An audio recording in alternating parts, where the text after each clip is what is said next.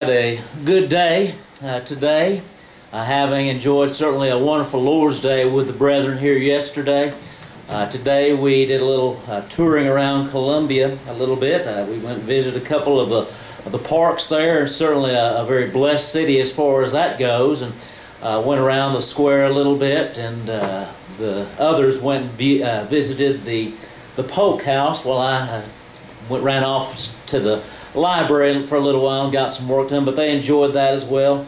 And we've certainly enjoyed the area and enjoyed the company of you all. Certainly it's been an enjoyable time. We're thankful for each one of you and thankful for the visitors who are here this evening. I've had the opportunity to meet, I believe, everybody, and it's certainly wonderful to meet each of you and know that there's so many good brothers and sisters in Christ here to provide their support, and as well members of the community who are here to learn a little bit more.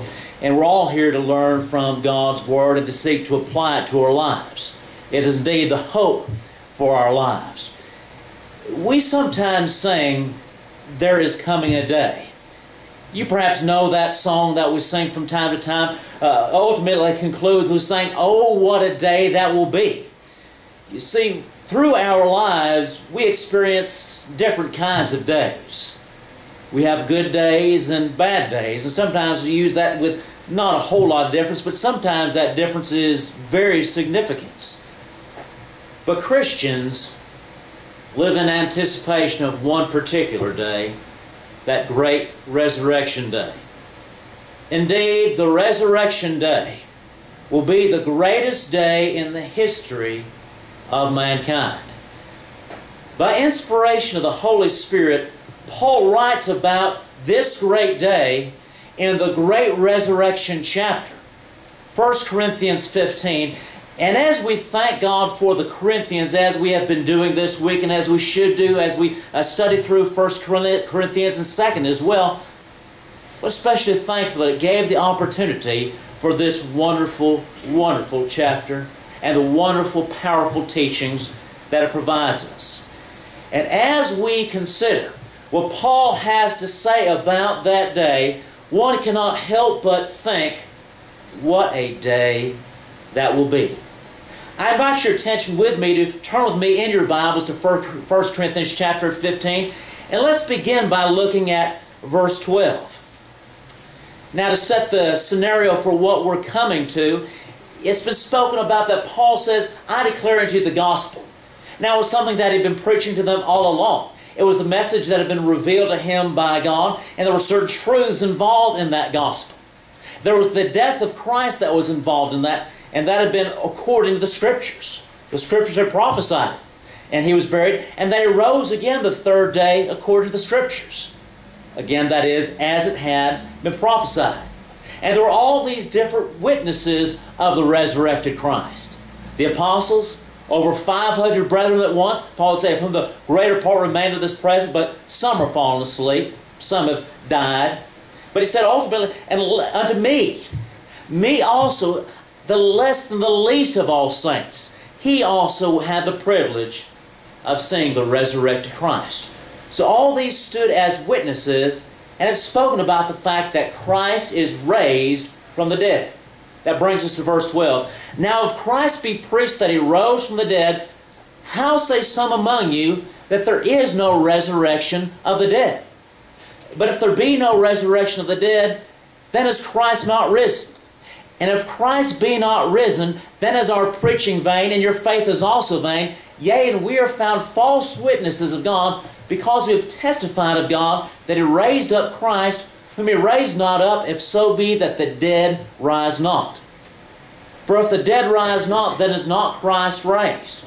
And if Christ be not raised, your faith is vain, ye are yet in your sins. Then they also which are fallen asleep in Christ are perished. If in this life only we have hope in Christ, we are of all men most miserable. As we look at these verses, we see the thirst for that day. Our bodies thirst for water. If our bodies do not receive that water for which we thirst, what's going to happen? Our bodies are going to shrivel up and die. And our existence likewise depends on that great resurrection day. Our Christian existence depends on that day. Christians live in hope of the future. Hope has been well defined as desire conjoined with expectation. We think sometimes about wishful thinking. There are pie-in-the-sky ideas that people might have. We might say, I hope we have a Christian man as president in November. Well, folks, that's not going to happen. We see the options we have at this point. There's not going to be a Christian man winning the election in November. There are things that we can wish for, but not realistically expect. But when we say we hope for that day to come, yes, we desire it, but we expect it. We hope for something. We expect something in the future. And Christians live not only in hope of the future, but also we live in assurance of our relationship. You see, if that day never happened, or if that day is never coming, that great resurrection day is never coming, another day never happened. Again, if it's so that there's not going to be a resurrection day, if the dead don't rise, that means Christ hasn't been raised either. That is the logical argument that Paul is making. There are people in the church at Corinth who are saying, oh, the dead don't rise. It doesn't happen. Probably traceable to some extent to their involvement in Greek philosophy and following after those kinds of ideas. The ideas of looking at the flesh as evil and there being a bodily resurrection. Ooh, that's nasty. That's ugly.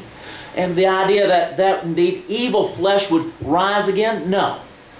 They would say that simply cannot happen again. But if that resurrection day is not coming, Christ was not raised either. And what's the case then if Christ wasn't raised? Whom can a dead Christ save? No one. A dead Christ can save no one. That's why Paul said, if the dead rise not, then is not Christ raised. And if Christ isn't raised, ye are yet in your sins. You are still lost and you have no hope. You have no present relationship with God. You are not presently in Christ. You are not presently washed from your sins. You do not have fellowship with God. As significant as the death of Christ was, and it certainly was, that was part of that gospel, part of that good news. But it is demonstrated to be a significant death by the resurrection of Christ. The resurrection shows that that death was significant. Many people have died. All, to be exact, who have lived long enough to die, with the exception of 2, of course. But many people have claimed their death had special significance. But only the significance of Christ's death was demonstrated in such emphatic fashion. Christ was declared to be the Son of God by the resurrection of the dead. When Christ was raised from the dead, that was made clear at that point. This is the Son of God, Romans 1 and verse 4. Our Christian existence then depends on that day. If that day isn't coming, we don't have a future to which to look forward, and we really don't have that past. But our human existence also depends upon that day. Mankind thirsts for justice. In Jeremiah 12 and verse 1, Jeremiah would speak about the fact, I know that thou art righteous, O Lord, when I plead with thee, yet I will talk with thee. Let me talk with thee of thy judgments.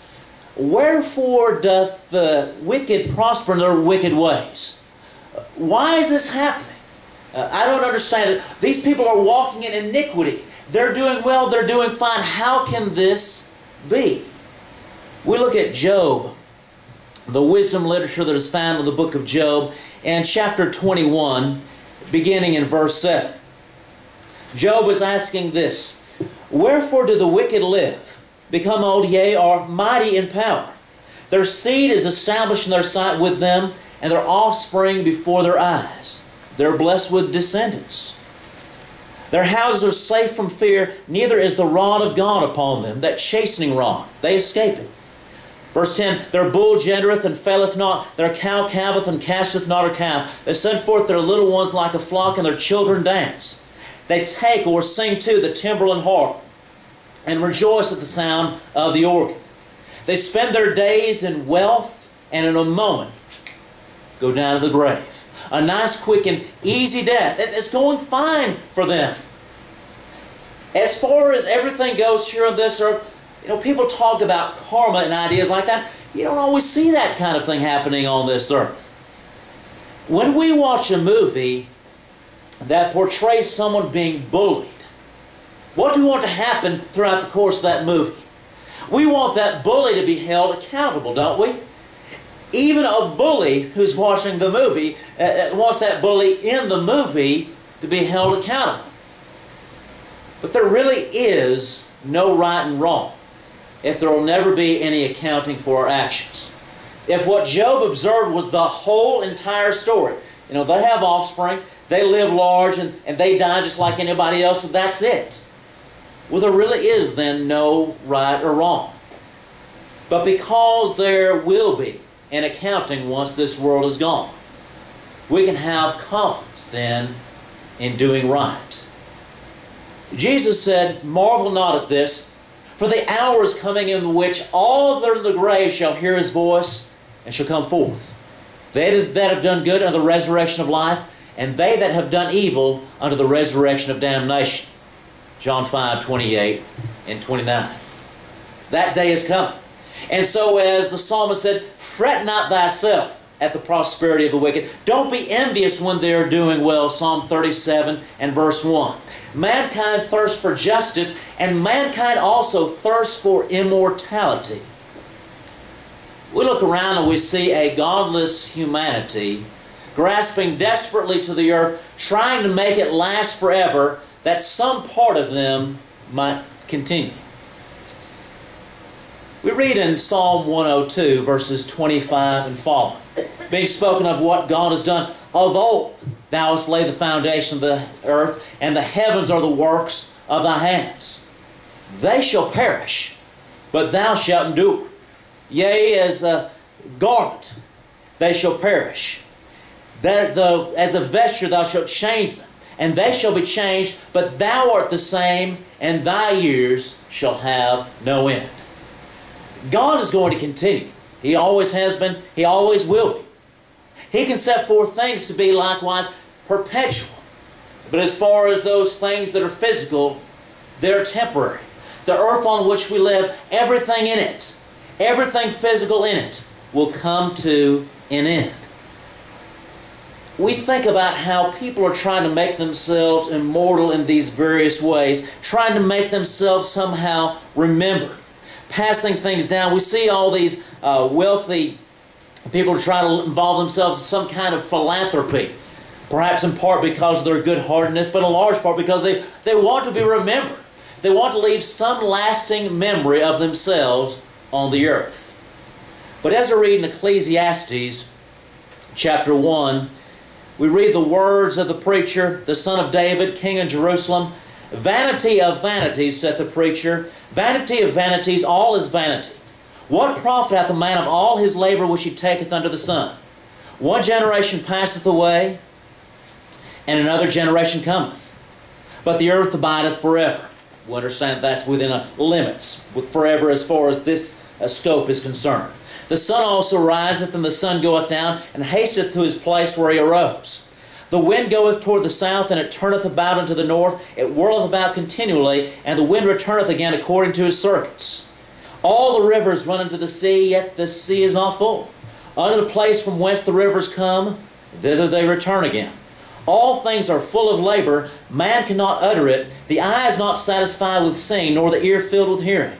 The thing that hath been, it is the thing which shall be. And that which is done is that which shall be done, and there is no new thing under the sun. Is there anything whereof it may be said, see, this is new? It hath been already of old time, which is before us. There is no remembrance of former things, neither shall there be any remembrance of things that are to come with those that shall come after. Or as the American Standard Version says, there is no remembrance of former generations, neither shall there be any remembrance of these generations. And so we see that life on earth is eminently unsatisfying without a view of eternity. That's what Solomon is coming to understand. He's looking at things under the sun. He's confining his perspective to under the sun. He's just keeping his eyes down and looking at those things that are down here. But once he lifts his eyes upwards, things change. He understands how man can have meaning as he looks upwardly. You see, our whole existence is torment if there is nothing more than the lives we have here on this earth. Yes, we can know that we exist with or without the resurrection. But for human beings, what kind of existence is mere existence? That might satisfy plant life. That might satisfy animal life. But the human mind craves something more. God has set eternity in their hearts. That thirst, that desire for eternity. When Jesus was at a certain well near a city called Sychar, a Samaritan city, he was speaking with a woman there. And as he was speaking about the well there, that woman was there apparently very proud of that well. He had spoken about his ability to give a certain type of water that he could provide. And she was like, well, we've got Jacob's well here. What well could be better than this? Jesus answered and said to her, Verily, verily, I say unto thee, whosoever drinketh of this water shall thirst again. But whosoever drinketh of the water that I shall give him shall never thirst. But the water that I shall give him shall be in him a well of water springing up into everlasting life. I can quench that thirst that humanity has for everlasting life. In Revelation chapters 21 and 22, we're privileged to glimpse into that abode of everlasting life. And we read in Revelation 22 and verse 1, He showed me a pure river of water of life, clear as crystal, proceeding out of the throne of God and of the Lamb. That water of life, producing life, that is there, that's present. And we read in verse 17 of that chapter, as we come to the close of Holy Writ, and the Spirit and the bride say, Come, let him that is athirst come. And whosoever will, let him take the water of life freely. It's there.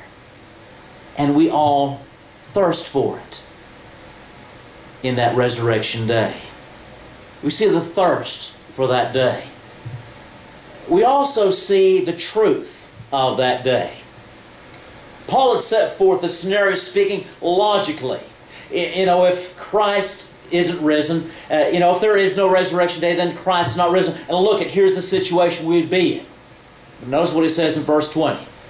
But now is Christ risen from the dead, and become the first fruits of them that slept. The other things he was speaking about, yet your sins, they also which are fallen asleep in Christ are perished, those were hypotheticals. Here is the truth. Christ is risen from the dead. He is the first fruits of them that slept. Paul states what he knows to be a simple fact. The Scriptures had foretold that Christ would be raised from the dead.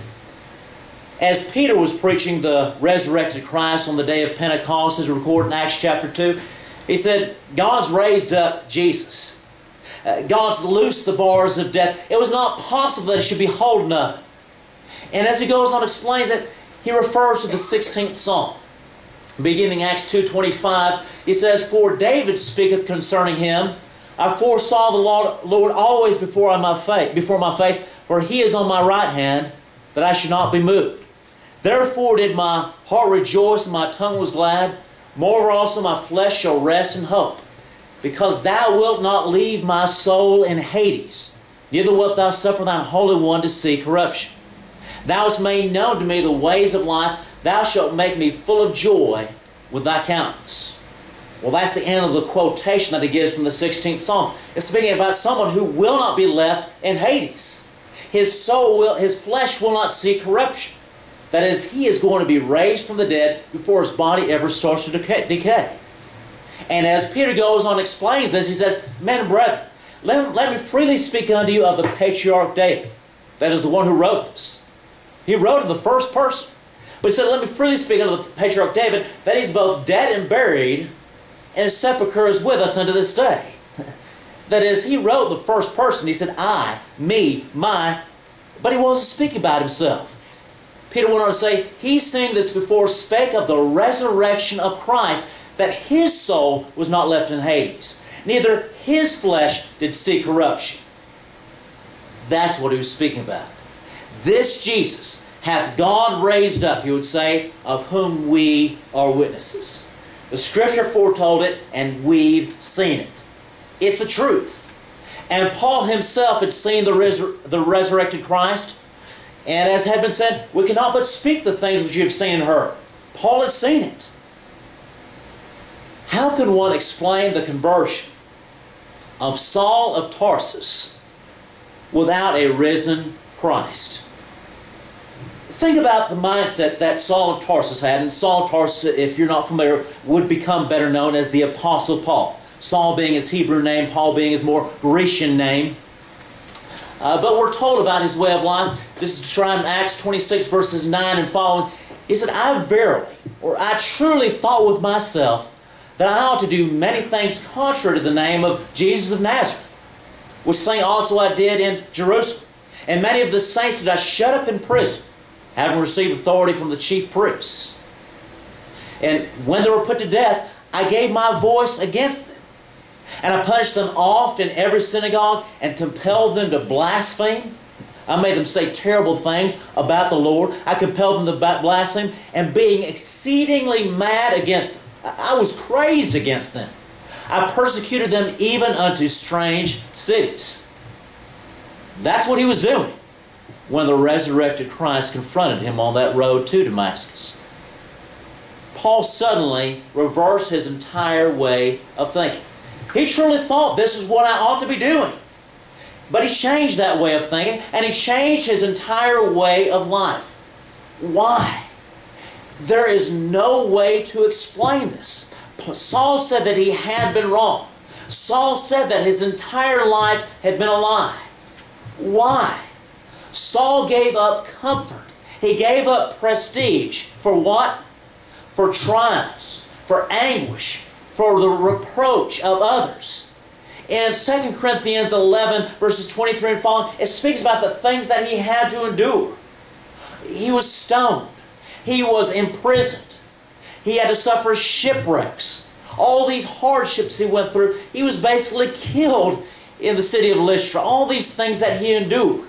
And even among the churches, many of them were rejecting the things that he had to say. Why? Because he knew that the resurrection of Christ was true. Paul rested everything that he said and everything that he did. The whole life that he lived, he rested it all on Christ's resurrection. Again, notice what's said in verses 14 and 15 of 1 Corinthians 15. And if Christ be not risen, then is our preaching vain, and your faith is also vain. Yea, and we are found false witnesses of God, because we have testified of God that He raised up Christ, whom He raised not up, if so be that the dead rise not. I am a liar, he's saying, if this is the case that the dead don't rise. All these other apostles, all those who I'm working with, we're all liars, if it's true that the dead rise not.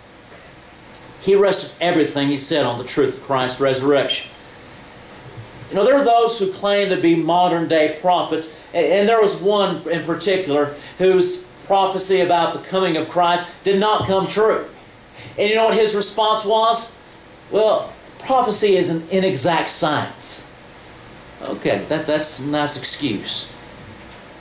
But Paul said, if what we're saying isn't true, you reject everything we have to say. We are liars, and receive us, consider us as liars if everything we say is not true, particularly the resurrection of Jesus Christ. Numerous others had seen the risen Christ. Numerous others. And it wasn't just the case that a few guys with their screws loose just deluded themselves into believing that they had seen the risen Christ. look at the chapters which speak about the accounts of the resurrection. Look at Luke chapter 24. We see certain women. We see Mary Magdalene, Joanna, the wife of Chuza, Herod's steward. We see Mary, the mother of James. These different women who had gone to the tomb. And when they don't see the body of Jesus there, they didn't even know why, until an angel told them what had happened. And then they went, and they told the apostles. And what did the apostles think? We're told that they seemed to them as idle tales, and they believed them not. Then Jesus went and appeared to two disciples as they were walking. And the one's name was Cleopas. We're not told the name of the other. But he spoke to them, and they didn't understand any of these things. They thought that all their hope was gone. You know, they're just glum and gloomy about all these things. And they thought, well, we had trusted that it should have been He which should have redeemed Israel. But He's dead. That's it. All chances are gone. They had no thoughts about a resurrected Christ. And now, you think about the disciples and their foolishness and slowness of heart, as Jesus would describe it. O fools and slow of heart to believe all that the prophets have said. While this is sad, yet it is great evidence for the resurrection of Christ. Remember, Christ convinced skeptics. These were skeptics that He convinced that He truly was raised from the dead. Far too much evidence exists in favor of Christ's resurrection to doubt that it took place. Again, not people who just simply made up a story and said, well, let's make a bunch of money off of this. They died for it. And not for something that they had been deluded to believe, well, somebody else told us that they saw Him, you know, and it was in private, you know, like people like Muhammad or Joseph Smith, you know, people who go into a cave and have something happen, and then they convince a bunch of other people, they brainwash them. There were all these people who had seen Him themselves, and they were willing to give their lives for it. Why? Because it was true. And since Christ's resurrection took place, our resurrection is sure to take place. Christ is risen from the dead, and He became what? The first fruits of them that slept. That's how Paul, we find, describing those who are in Christ who have died. They're sleeping. They're going to rise again. Their bodies are going to rise again. Now, that's not the J.W.'s doctrine of soul sleeping. Their souls are fully conscious. But their bodies will rise again. That is coming. It's the first fruits. Just as when you have a crop starting to come up and you have those first fruits, you know, there's going to come more. There's yet more to come. Someone gave the body life. Cannot that same someone sustain the Spirit's life? Cannot the same give the body life once again? Notice what's said in verse 12. Now if Christ be preached that He rose from the dead, how say some among you that there is no resurrection of the dead? Why preach anything else when anything else is false? We who are Christians have an authentic faith.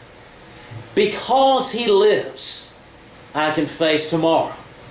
Because He lives, all fear is gone. Because I know He holds the future. And life is worth the living. Why? Just because He lives. We see the truth of that day. Let's look then at the transference of that day. In verse 24, it says, Then cometh the end, when He shall have delivered up the kingdom to God, even the Father, when He shall have put down all rule and all authority and power. For He must reign till He hath put all enemies under His feet. The last enemy that shall be destroyed is death. For He hath put all things under His feet. When He saith all things are put under Him, it is manifest that He is accepted, referring to God, which did put all things under Him. And when all things shall be subdued unto Him, then shall the Son also Himself be subject unto Him that put all things under Him, that God may be all in all. You see, Christ now reigns. He presently reigns in His kingdom. the church. In Ephesians chapter 1, it refers to the mighty working of God's power. Verse 20, which He wrought in Christ. How did in what way was that taking place in Christ? Which He wrought in Christ when He raised Him from the dead and set Him at His own right hand, far above all principality and power, might, dominion, and every name that is named, not only in this world, but also in that which is to come, and hath put all things under His feet, and gave Him to be the head over all things to the church, which is His body, the fullness of Him that filleth all in all. The putting of things under His feet is represented of dominion, of reign, of rule. And so all things are said to be under Christ's feet, including death. But it speaks about He gave Him to be head over all things to what? The church. There's a reference to Him reigning, to Him ruling, to Him receiving that position at God's right hand on the throne in heaven. But that's the church. He is head over the church, the kingdom of the kingdom. They're speaking about the same thing. As Paul addressed the church which was at Colossae, he said, God hath delivered us from the power of darkness and hath translated us into the kingdom of His dear Son. Wait, He's done what? He hath translated us into the kingdom of His dear Son. We are presently in the kingdom. It's not something future. It's not something yet to come. It's a present reality. As John wrote to the 7 churches of Asia, he said, I, John, who also am your brother and companion in tribulation of the kingdom and patience of Jesus Christ. Wait, what? I am together with you. I am your companion in the kingdom of Jesus Christ. Not something that will yet be. But presently, that kingdom is established. And that's what's being spoken about in 1 Corinthians chapter 15. The kingdom will yet be transferred. It will be handed over to the Father, but Christ presently reigns. Now think about what a breathtaking event it would have been to be present at Christ's coronation when He received His kingdom. The apostles were privileged to see Him ascend up to heaven in the clouds, as recorded in Acts chapter 1. But Daniel 7 foretells about that coronation of Christ. Verses 13 and 14, I saw in the night visions, and behold, one like the Son of Man came with the clouds of heaven, and came to the Ancient of Days, referring to that eternal Father, the Ancient of Days, and they brought Him near before Him. And there was given Him dominion and glory and a kingdom, that all people, nations, and languages should serve Him. His dominion is an everlasting dominion which shall not pass away, and His kingdom that which shall not be destroyed. Just as Nebuchadnezzar's dream had spoken about. Oh yes, those other world empires, they would be broken in pieces by this kingdom. But not this one. This one would stand forever. In Hebrews 10 and verse 12, it says, but this man, referring to Christ, after He offered one sacrifice for sins forever.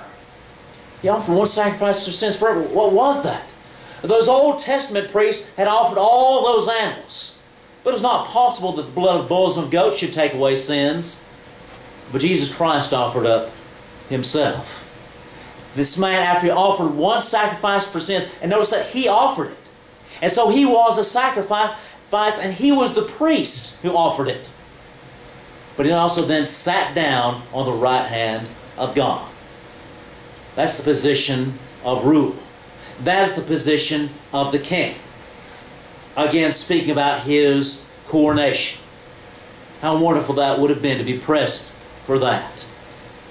But Christians will be present for the glorious occasion when the kingdom is transferred to the Father. Not only can we be present for that grand transference, it is we who belong to the kingdom who will be delivered up to the Father. The church is comprised of living stones. We read in 1 Peter 2 verses 4 and 5. We comprise that. Those who are Christians are part of that. And we will be delivered up to the Father. To the loving, tender care of Him, that great Creator. The one who created that garden that we'll read of in Genesis chapter 2. That wonderful paradise. But yet we find it relocated the abode of eternal life. We can see that on that day. Eternal fellowship with the Father. On that day, transferred to Him. And the world passeth away, and the lust thereof. But he that doeth the will of God abideth forever. 1 John 2:17. There is coming a day, but only those who are saints can look forward to that day. A saint is one who is a holy one. Not necessarily because he's perfect, not because he's lived a sinless life. If we say that we have not sinned, we make him a liar, and his word is not in us. But yet we can be sanctified. The Corinthians had lived very unholy lives at times. Even as Paul addressed them in this epistle, we've noted they were doing some things that were very wrong, very sinful. But as he said, and such were some of you. All those different sins they might have been. But you're washed, but you're sanctified, but you're justified in the name of the Lord Jesus by the Spirit of our Father. Those sins are washed away. You are sanctified. You are caused to be holy. You are declared to be saints. That's how Paul addressed them unto the church of God which is at Corinth. To them that are sanctified in Christ Jesus, called to be saints, with all that in every place call upon the name of Jesus Christ our Lord, both theirs and ours. 1 Corinthians 1 and verse 2.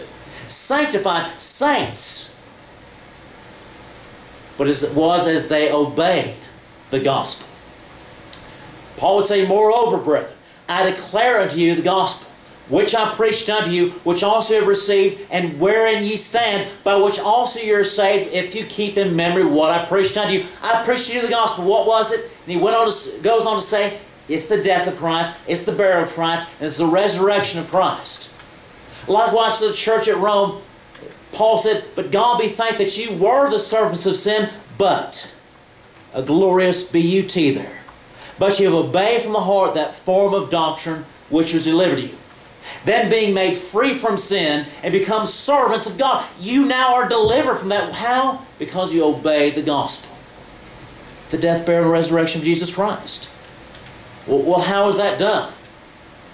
Well, in that same chapter, Romans chapter 6, Paul would say, know ye not that so many of us as were baptized into Jesus Christ were baptized into His death? Therefore we were buried with Him by baptism into death, that like as Christ was raised from the dead by the glory of the Father, even so we also should walk in newness of life. We find the death. We're baptized into His death. We're buried in baptism. And then we can rise and walk in newness of life. The death, burial, and resurrection we can obey. You see, when we do that, we can look forward to that day. Now, if the resurrection were not true, we who are Christians, Paul says, we'd be of all men most miserable. But because the resurrection day is true beyond any reasonable doubt, we are of all men most blessed.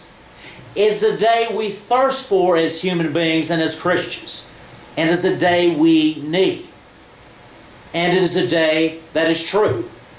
Folks, that day, that resurrection day, is going to come every bit as surely as today has come. And it is the day when we in the kingdom will be delivered to the care of our Father. What a day that will be. Yeah. But friend, if you're not in that kingdom, if you've not obeyed the gospel, we plead with you to do so. If you're an accountable person, understand that all have sinned and come short of the glory of God, but through the grace of God we can be saved. We can have those sins washed away. Jesus Christ did offer one sacrifice for sins forever. But we're going to have to be baptized into that death, into that place where He shed the atoning blood. If you've not done that, the invitation is extended to you. Or if you're a child of God who needs to publicly confess sins to be restored into His loving favor. Note that that loving favor is there to obtain, to lay hold of. If we can assist you with your spiritual need, come as we stand and as we sing the song of invitation. All things are ready, come to the feast, come for the table now is spread. Ye famishing, ye weary, come, and thou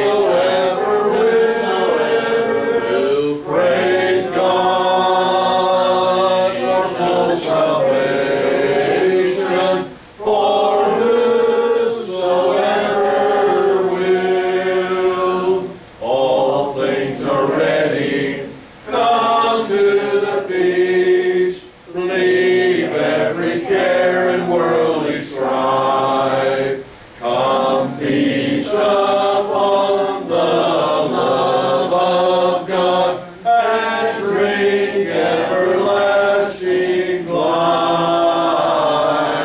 Hearing the invitation, come whosoever